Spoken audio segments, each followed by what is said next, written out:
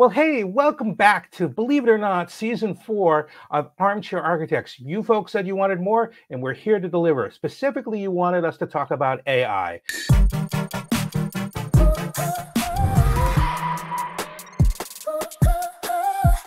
Hey, welcome back to Armchair Architects. We're talking about AI this season, and now we're going to talk about vector databases. So let's bring the architects on. Hey, Eric. Hey, Uli. Good to see you again. We're going to talk about vector databases, and I have to admit, I don't quite get what they are. Can one of you, read me into this magic new world? Yeah, sure. So vector databases are a way in which we store meaningful information about multidimensional aspects of data as what's called vectors, which are typically numerical integers. And it works very much like a traditional relational database system. But what's really interesting around vector databases is that they help us solve different types of queries. One type of query is like a nearest neighbor. So if I'm Spotify and I know that Eric Sharon loves Def Leppard and he loves this one song, what are some of the nearest other songs that are very, very similar based on a number of dimensions that Spotify might have, so that I can recommend this other song? And the way that it works is that it's just using numerical distance between the vectors to figure that answer to that question out. Yeah, And, so and I would add to this, David, before you go, yeah, that vector databases in the context of AI are effectively using text, and they're converting text into these numerical representations that Eric pointed out. And so if you go into the Postgres community, for example, the Postgres teams have already added a plugin into Postgres where you can take any text field, turn it into a vector, and then you effectively take that vector and embed it into the large language model. And we'll talk about what an embedding is later. yeah, I was hoping we'd get to that, but you just answered my question, Uli, which is like, why, when would you use this? Like, why does it show up in the AI context at all? Because it just sounds like, it could be used for anything. And is it new? I mean, have we been using this forever and we just realized that we could start using the same technology? Like, when did it show up on the scene?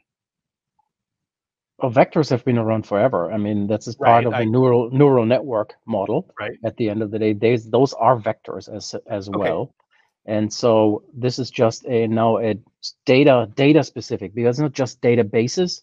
While databases will be prevalent, you will see search systems also expose their search index as vectors, like Azure Cognitive Search, for example, does that. And I'm sure other search systems do that as well.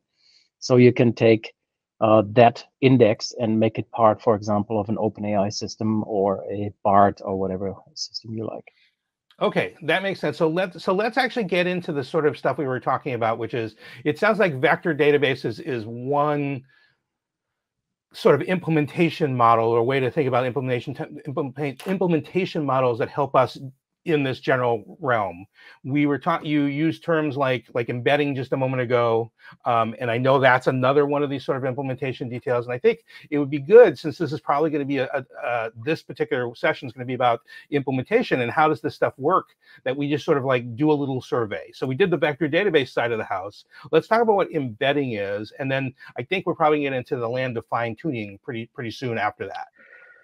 Well, I think we probably want to characterize like what vector databases actually are used for in the real world, and NLP, where embeddings comes to light, is one of those, right? So taking word embeddings, sentence embeddings, making them specifically integer based, so large language models can actually include them in the corpus of information that's used to train.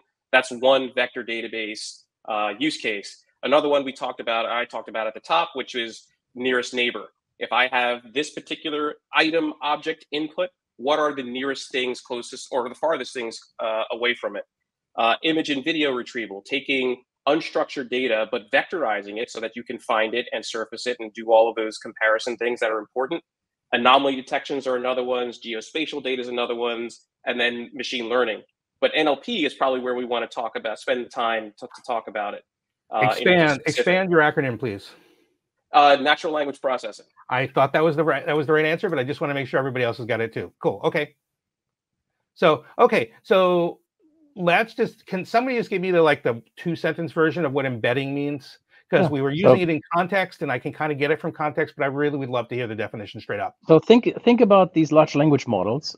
They get trained primarily on the internet.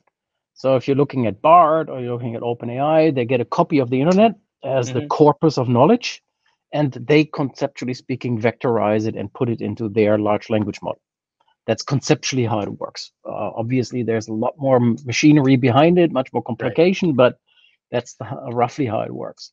Now, that's a great set of knowledge, and if you use ChatGPT or Bing Chat or something similar, you will effectively access that internet. Then, of course, this is great, but most of these large language models are static. So, for example, the OpenAI models got compiled at a point in time in 2021. So if you ask the model without any helper about the Ukraine war, it won't know, because it got compiled, conceptually speaking, with knowledge that didn't include the Ukraine war of 2022. And so now what happens is you bring in models from the internet, for example, that effectively allow these large language models to understand, oh, there is something beyond what I already know, and bring it in. And obviously that's something for the internet search and stuff like that. But if you're an enterprise, you obviously care about the global knowledge because that helps you, but you want your specific knowledge also to be part of this search, so that if somebody is like Eric is looking for specific things in his new company, the company's knowledge is available for him as well. And that's what's called data grounding. You effectively ground the model with the data that you have and expand the knowledge. And embedding is one technique of doing that. And embedding simply says, take this vector of knowledge and fold it into your larger model, so that every time you run a query, this embedding will be part of the query that the system evaluates before it responds to you. And is it when you're embedding, are you giving the larger corpus a way to sort of say, like, here's a way to find pointers into your stuff? Or is it a handoff? It's not presumably incorporating it into the model per se, right? It just knows how to reference the information. Is that safe to say, like, in terms of conceptually thinking about it? The way I think about it is the vector database stores the conceptual, the integer-based representation of a concept found within a corpus of information, a web page on the internet, let's say, if that's part of the training. And what it allows you to do is to link near concepts together. So that's how the large language model, if it's trained on these vectors and these embeddings, really understands concepts. So it's the vectorization of semantic concepts, and then the distance equation between them allows the model to kind of stitch these things together and respond accordingly.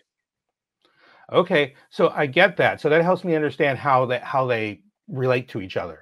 What then is fine tuning, right? Which is another thing right in this realm.